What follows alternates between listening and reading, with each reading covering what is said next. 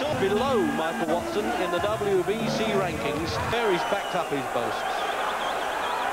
Now, I mean, in terms of mileage, he actually lives nearer to Finsbury Park. I wanted to see Ben moved up in class. Well, that's happening tonight. Nigel Benn!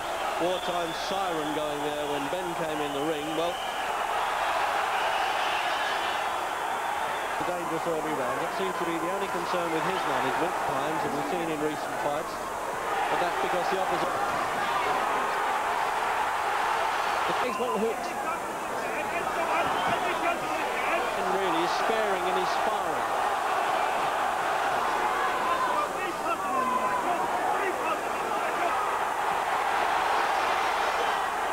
Will they hear the ones or not, which he called Mexican road sweepers? It still takes him doing. So round two. We need a better first round than I expected. It was a bit more positive.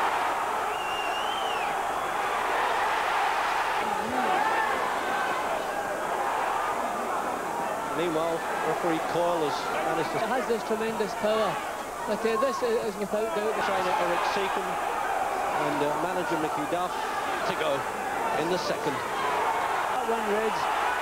But I think Watson is braced all time. Coming out for the third round then.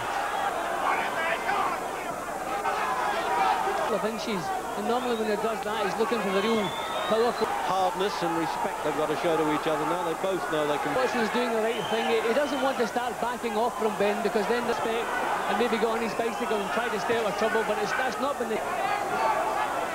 Oh, Jim, it's certainly... When Ben stands off those couple of inches, it's giving Watson a chance. Very happy. See here, Watson is always under pressure, but he's coming back. So there you are, though internationally, he lost to Rod Douglas, but he won the return. He's not protecting himself, Ben, and it's all him back. Legs are moving, he's not in control here, he is in trouble. Yeah, back. Oh, well, Ben really... Not to knock you out. On his way down, I think Ben could knock an opponent out.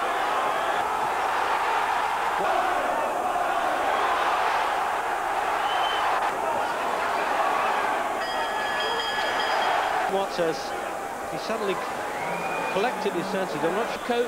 He was still thinking about defence, which I think actually saw Watson.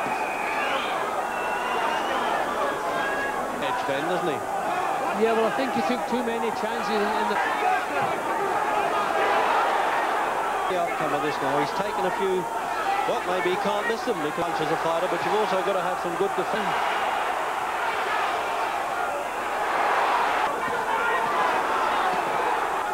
Well, if questions were asked of Ben's chin after the Logan fight, he's hurt all right, the way he buckled there, but he just needed the 60-second respite there, and the timekeeper making sure he can hear. He lost on points to James Cook at Wembley back in '86. First to go. Oh, perfect punch. He's got...